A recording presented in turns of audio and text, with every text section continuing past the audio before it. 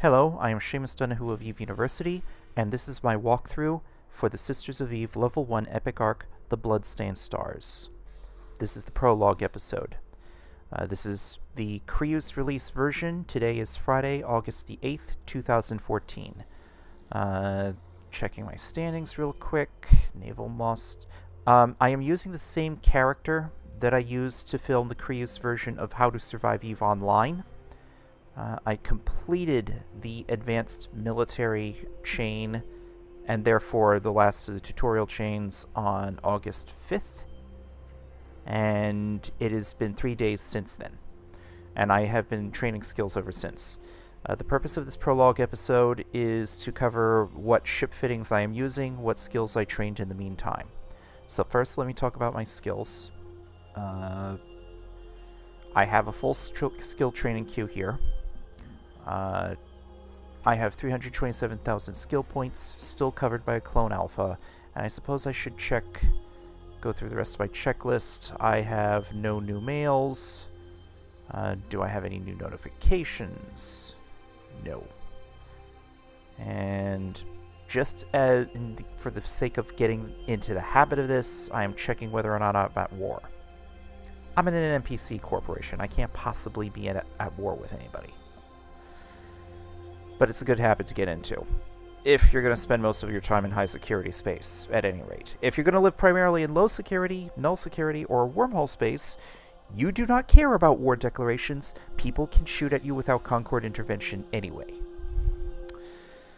Alright, so, regarding skills, if you want to see a history of my skills, so August 5th I trained weapon upgrades. The history listing will only go back so many entries, and it will forget what you trained prior to that. So hopefully it hasn't forgotten too much. Let's see. It's probably best if I go through these by category. So on the skills tab, one of the things we can do is click the gear icon and show all skills. So when you right click and you show a window, you can see all of the skills that exist in that category. Pretty useful if you want to read up on all the skills that exist in EVE Online and plan ahead in the long term what you want to do with your character. But to make this more readable, I will only show current skills and skills I can currently train. So let me open up all the various categories here. When you right-click a header and open the group window, you can merge that window with the other windows that you have here. So you can make them tabs of the same window. I like to do that with all of my skills. I'm rambling. My apologies. Only show current skills. Let's go through this one at a time. So I have hull upgrades. You saw that in How to Survive EVE Online. 5% bonus to total armor hit points per skill level. Mechanics is 5% bonus to structure hit points per skill level. In addition, these skills are prerequisites for various other things. Remote armor repair systems, I haven't really trained up very much. I'm currently doing a lot of solo work, so I don't intend to remote repair anyone. Repair systems is for using modules that repair my own ship. So I have that trained up to level 2. That's a 5% reduction in repair systems duration per skill level. I've decided to get some drone skills, so I have drones, light drone operation, and drone avionics. The drone skill allows me to deploy 1 drone per skill level of this skill. You can only ever have 5 drones deployed at any given time, maximum. There are exceptions for a rare, expensive collector's ship called the Guardian Vexor, not to be confused with the Guardian or the Vexor. And there's also exceptions for carriers and supercarriers, which are capital vessels. You are not going to be flying them in less than 1 year from creating your character, I think. So you can only have 5 drones deployed at a time if you're any sort of subcapital vessel. Right now I'm training towards I'm training towards level 5. It's in my skill queue, but right now I can deploy 4 drones at a time. Light drone operation is a prerequisite skill for being able to use the smallest of the combat drones. And I'll show you the drones in my drone bay. But I have this trained up to level 3, so that gives me a 1.15 multiplier to the damage from light drones. Drone avionics increases what is called the drone control range, which is kinda an invisible parameter for you. I really wish CCP would show this on the fitting window or the character sheet somewhere, but hold on, maybe they do, maybe they don't, never mind. Alright, but the drone control range is how far away you can tell your drones to attack things. By default, it's 20 kilometers plus 5 kilometers for every level of drone avionics plus 3 kilometers for every level of, what is it called, advanced drone avionics. So if you've got level 5 in drone avionics and level 5 in advanced drone avionics, you can tell your drones to attack things up to 60 kilometers away. That's just from skills alone. There are also high slot modules called drone link augmenters, which I'm probably not going to use for this series. But each such high slot module will extend it by another 20 kilometers. Electronic systems, I still have just the propulsion jamming skill. 5% reduction to how much capacitor these types of modules use. I should probably train that another level. Under engineering, capacitor management level 2, capacitor systems operation level 2. These increase the capacitor size and reduce the capacitor recharge time. CPU management increases how much central processing unit I have on my ship. That's one of my 2 fitting space constraints. So if I train more levels of CPU management, I get more teraflops to fit modules onto.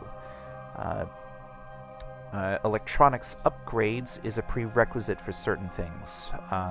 If I remember correctly, we need this for the hacking skill. Energy grid upgrades is a prerequisite for capacitor, power relays, and cap rechargers. I'm not using them on this particular fit, though. Power grid management gives me more megawatts, which is my other fitting space. Weapon upgrades reduces the amount of central processing unit that my guns and launchers require. Gunnery. Gunnery is basically the root skill in this category. It gives a 2% bonus to turret rate of fire. Motion prediction gives you bonuses to your tracking speed. Rapid fire gives you bonuses to rate of fire, again. Sharpshooter gives you a bonus to your optimal range on your guns. Again, I have small energy turret.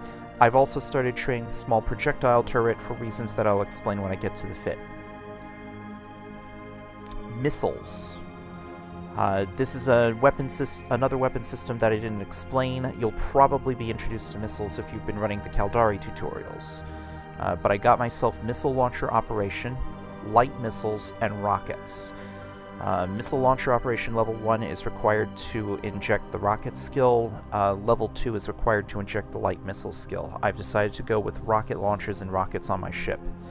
A word of warning when trying to train missiles. The launcher only requires missile launcher operation, but the rockets or light missile ammunition charges themselves require separate skills. Rockets require the rocket skill, light missiles require the light missile skill. So, whereas with gunnery, all you needed was small energy turret for both the weapon and the frequency crystal, for missiles, you need a different skill for the launcher than for the ammunition. If all you have is missile launcher operation, you can fit the missile launchers fine, no problem. You cannot load them. So just be aware of that. But the light missiles and the rocket skill increases the damage done for their respective ammos, and the missile launcher operation skill increases your rate of fire. Navigation, I have injected acceleration control, which increases the speed bonus from afterburners and micro warp drives. The afterburner skill I told you about, I introduced you to in How to Survive EVE Online. But the bonuses here are that it reduces the cycle time and it reduces the capacitor use. So if for some reason you want to switch off your afterburner, you can do that sooner rather than later. And the afterburner uses less cap over time as well. Evasive maneuvering reduces what is called my inertia modifier. The smaller your inertia modifier, the more quickly you change velocities. Smaller inertia modifiers are better. It is a multiplier to the ship's mass.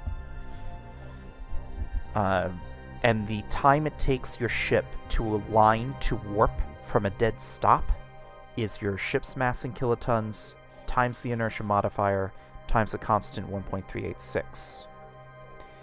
For those of you who are mathematically inclined, 1.386 is negative the ln of 1/4. So evasive maneuvering lets me go into warp faster, it lets me change velocities more quickly. Fuel conservation reduces the capacitor needs of the afterburner. High-speed maneuvering reduces the capacitor needs of the micro warp drive. More specifically, it reduces the amount of capacitor per second that the micro warp drive has to eat while it's active. This has nothing whatsoever to do with the fact that the micro warp drive also reduces the total size of your capacitor just because it's online. So the high-speed maneuvering skill will not help the capacitor size penalty on a micro warp drive. It just reduces how much of the remaining capacitor it eats. The navigation skill increases your subwarp ship velocity per skill level. Warp drive operation reduces the amount of capacitor required to travel any given number of astronomical units at warp. Neural enhancement. I have not touched the cybernetics skill. Implants are kind of expensive. So, for example, if I want to, let's see, implants and boosters, implants, attribute enhancers. Let's look at slot 2 for a moment. A +1 attribute enhancer is almost 1,000,000 interstellar credits. A +2 is 5,000,000 interstellar credits. And a +3 is more like 20,000,000 interstellar credits. I've only got to about 3,000,000 interstellar credits. Oh, I'll explain what I did with my junk later. But I only have 3,000,000 interstellar credits. Implants are too expensive for this character. So I haven't done anything with the cybernetics skill, really. Production, I have not touched advanced industry, but if I trained levels in it, it would reduce the manufacturing and research times required for my blueprints. Industry reduces manufacturing time. Mass production allows me to run multiple manufacturing jobs at once.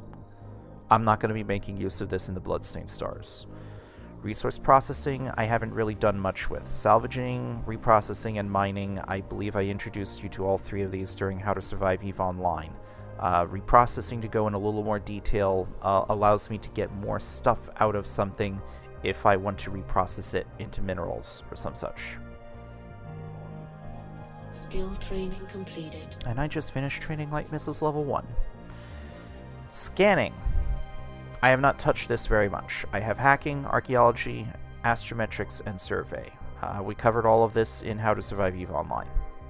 Science. The science skill I have not touched. That's probably going to be part of a separate video. I won't be making use of it here.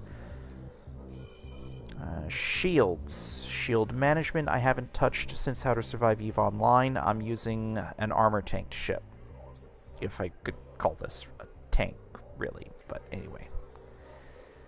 I'll explain what I mean by that later.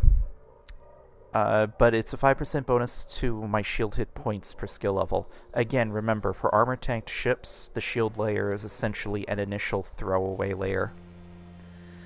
Spaceship Command. I have 2 levels in a Mar Destroyer, which will be important for the Dragoon.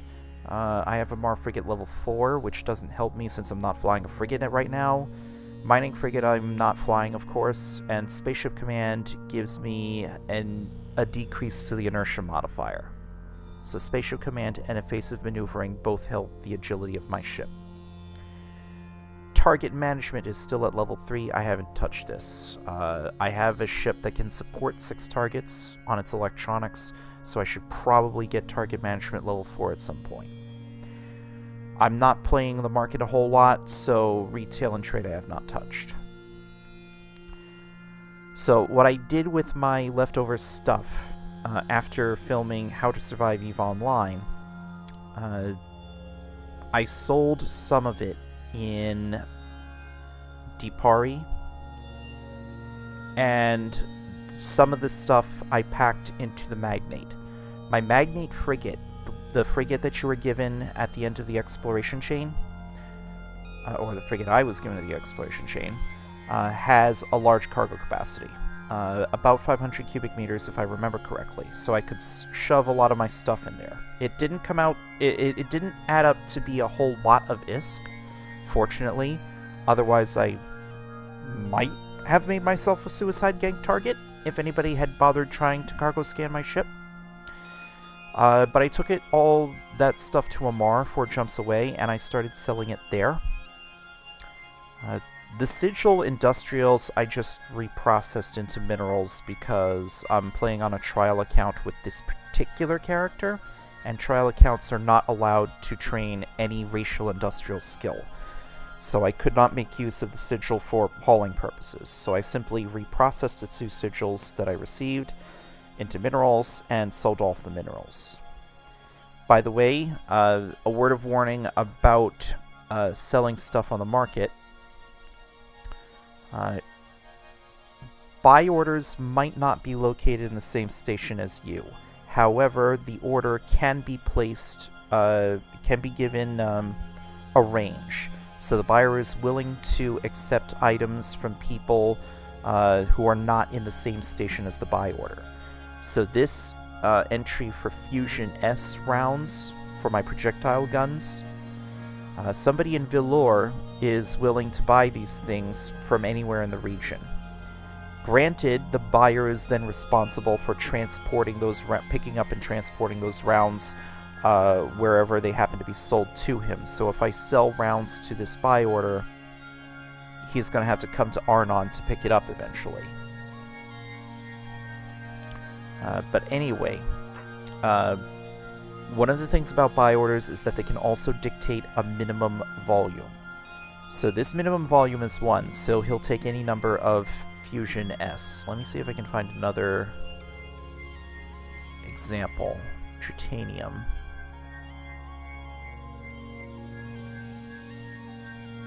So this buy order for Tritanium is centered in Renin and has a range of 3 jumps. That's not close enough for me to sell to it. I'm 5 jumps away. But additionally, the minimum volume is 1,000. What the buy order is saying is, do not waste my time if you do not have at least 1,000 units of Tritanium to sell to me. So that's kind of important. So when checking prices, when checking buy order prices on the market and seeing who's offering the most, if you cannot transport the stuff to wherever the buy order is located, you cannot sell to that buy order. If the buy order has a range that reaches out to you, or if the buy order is in the same station, even if it's for a really high price per unit, you want to remember the minimum volume. If you have a quantity less than the minimum volume, then even if you're in range, that buy order may as well not exist. You cannot sell to it. So if I only had 900 Tritanium, I cannot sell to either of these 2 buy orders. This buy order, however, is fine. It's in range, and it has a minimum volume of 1, or 1 unit.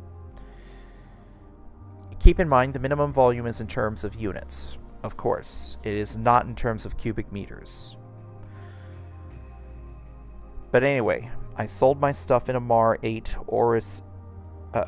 Amar 8 Oris Emperor Family Academy. That's the second largest trade hub in all of EVE Online. You know what? While I'm flapping my jaw, I want to create an instant undock bookmark for this station, because I'm going to be coming in and going out of the station all the time. Why I did not start this process earlier, I will never know. I'm veering a little off to the right for my taste. Let me try... there.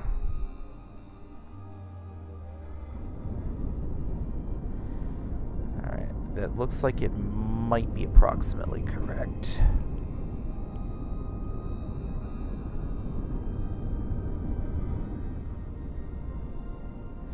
Yeah, this is a Caldari trading station. Its undock vector is at an angle above the ecliptic plane.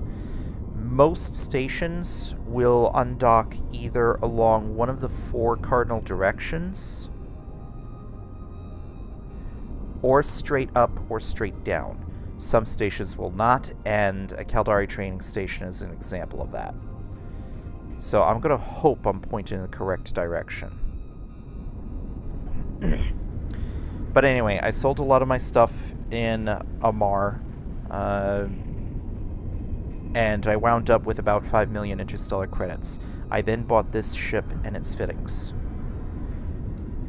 So let's talk about the ship itself, first of all. This is a Dragoon-class Amarian destroyer. For every level of the Amar destroyer bonus... for every level of the Amar destroyer skill, I get a 10% bonus to drone hit points and damage, and I get a 20% bonus to energy vampire, also known as Nosferatu, and energy neutralizer transfer range. I talked about capacitor warfare a little bit in How to Survive EVE Online, but I really didn't go into a whole lot of detail. Basically, energy neutralizers will spend some of your capacitor energy to make more of the enemy's capacitor energy disappear. Energy vampires, on the other hand, will steal some of the enemy's capacitor and give it to you. The energy vampires, however, do operate under the limitation that the enemy has to have more gigajoules than you at a given moment.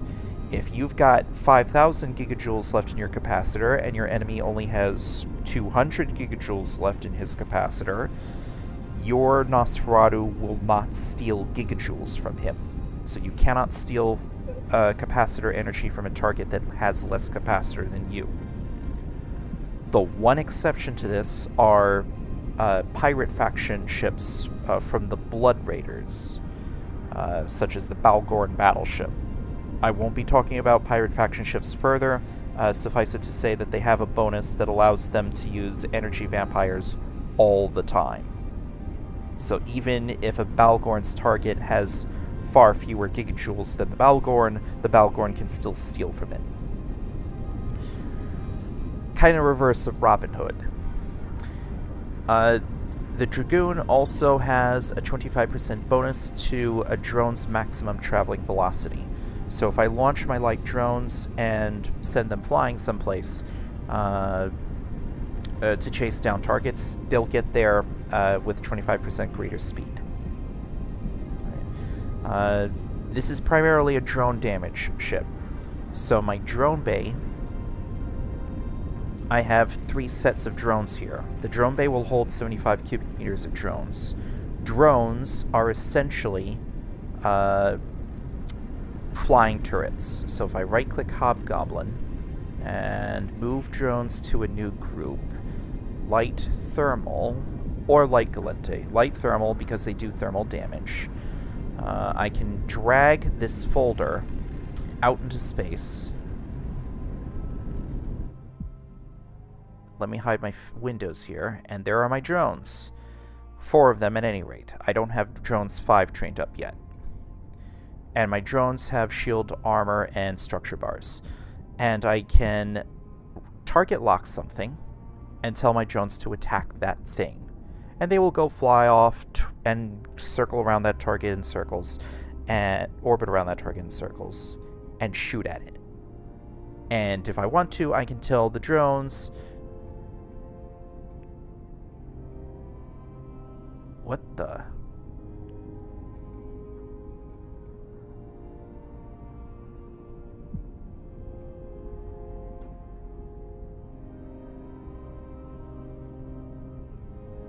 Oh. Right. Of course. I crossed a grid wall. That's why 3 of my drones disappeared. Grids are a subject... Hold on, let me align. I can't align. Oh, right. Sorry, you're seeing a phenomenon that's attributed to something called grid foo. In player parlance, a grid is a volume of space where the game believes that uncloaked objects should be able to see each other on overview. The station is now too far away for me to see surrounding traffic on overview. So one moment while I get back closer to the station again. So yeah, because I left the grid because I was too far away, 3 of those, my 3 drones, lost contact with me. If you're interested in the subject of grid foo, you should run a Google search, call for Grid Foo, a practical manual. Let's see, can I right-click? No.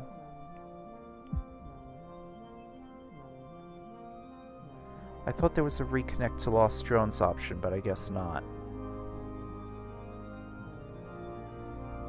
Shortcuts. Ah, yes, there is, but I have to keybind it.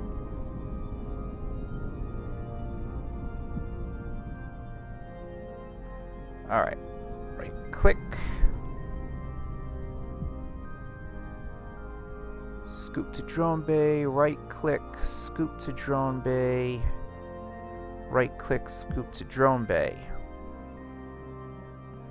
There, that problem is fixed. Alright, let me go back on my original vector. So I hold down Alt so I can see my own bracket, line up the station bracket with it, double-click, left-click in that direction, and hope that's the undock vector. Okay. So yeah, grid is a volume of space where the game believes that uncloaked objects should be able to see each other. So I've crossed a grid wall, so I can no longer see the traffic around the station. Plus, I should not be crossing the grid wall 100 kilometers away from the station. That should happen at 350 kilometers at least, so somebody is definitely manipulating the grids out here.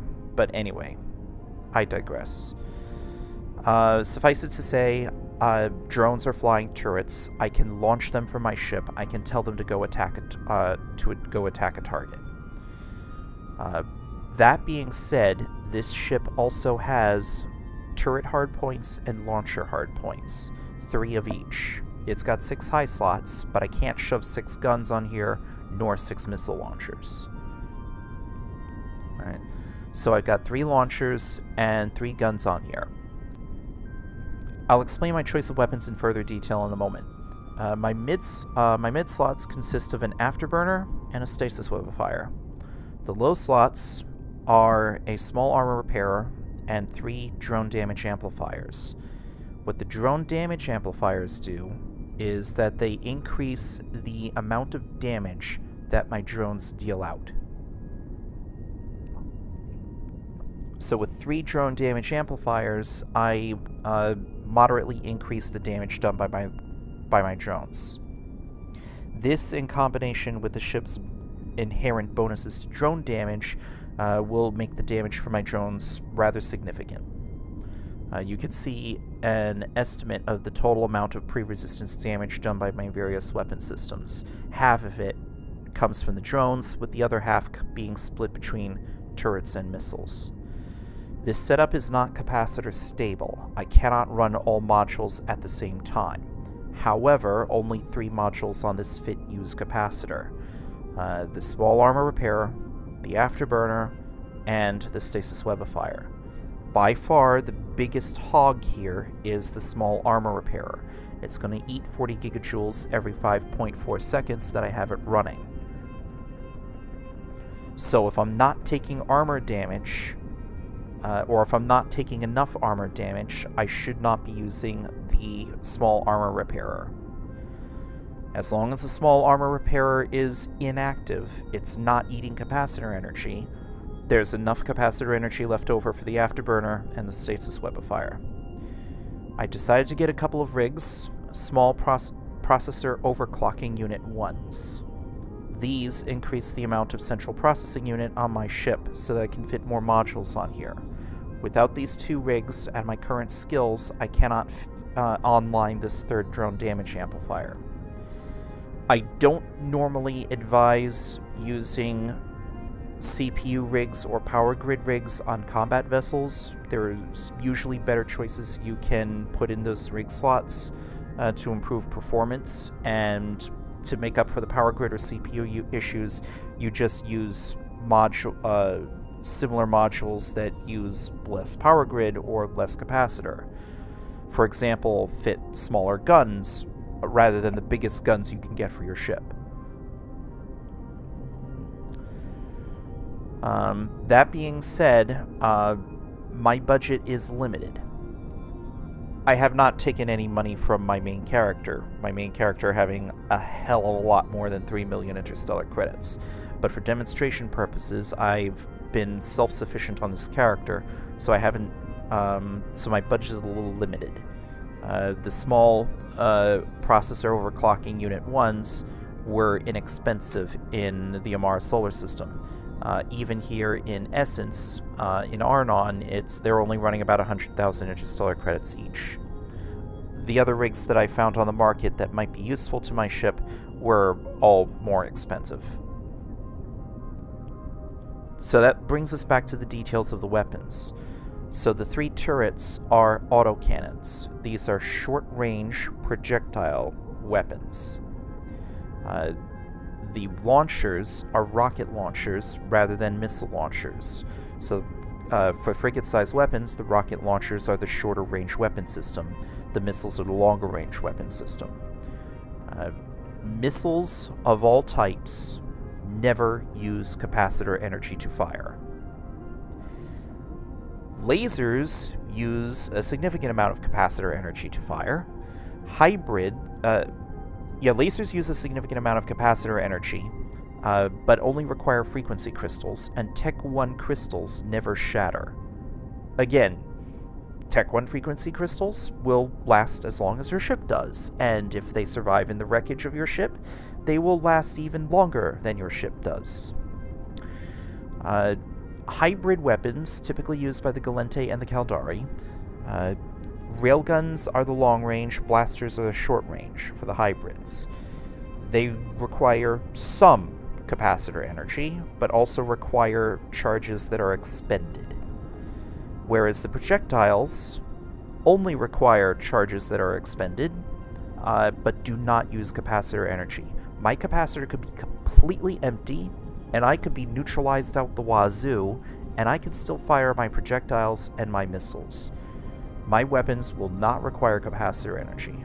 Incidentally, drones themselves also do not use your ship's capacitor. So all of my weapon systems can keep firing even if I'm capacitor neutralized to all hell. Besides that, lasers always do some mixture of EM and thermal damage, unless you're using the longest range radio crystals. Radio crystals only deal EM damage. Hybrids only deal kinetic and thermal damage. The Tech 1 ammunitions for projectiles, however, deal a mixture of damage types. EMP is EM and explosive. EM mostly, with a little bit of explosive and kinetic. Fusion is explosive kinetic, and phased plasma is thermal kinetic. So I can change my damage types on the projectiles. I can also change my damage types on the missiles. So Inferno for thermal, Mjolnir for EM, Nova for explosive, Scourge for kinetic. For missiles, these are the names assigned to the different damage types. Inferno is always thermal, Mjolnir is always EM, Nova is always explosive, Scourge is always kinetic. If you're returning to EVE Online from a long absence, you probably wouldn't be watching this particular video series anyway, but yes, this is a change. There's no more Cataclysm cruise missiles or Foxfire rockets. All missiles now use one of these 4 names, depending upon their damage type. So, generally speaking, I will be relying on drones to deal damage most of the time. My drones, will, given my current skills, can attack targets up to 25 kilometers away, and they can do a significant amount of damage doing that. If, for whatever reason, I'm dealing with a tougher target, I would have to get in close, within 5 kilometers for my guns, within 4 kilometers for my missiles, in order to apply the damage from my high slot modules. But if I do get in close, I can double the amount of damage I'm doing to a target.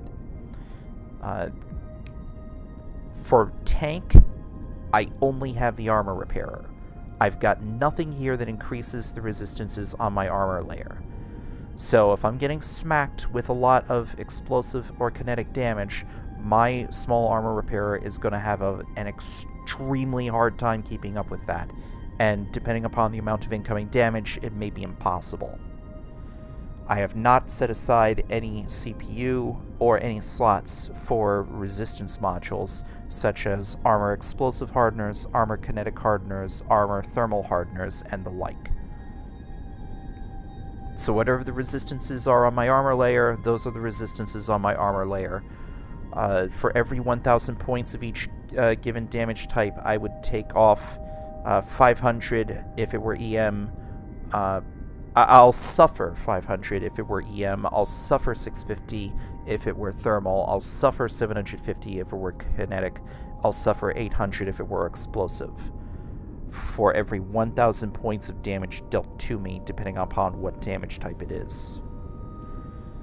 So, generally speaking, for most situations, my strategy is get within 25 kilometers, let the drones do the work. Once I get another level of 2 of drone avionics, that'll increase to about 35 kilometers. If it's a very tough target, I'm going to have to get in close and kill it fast before it kills me. With the Afterburner, I can get in close rather quickly. Well, somewhat quickly. I go 276 meters per second. Without the Afterburner, 504 meters per second with the Afterburner.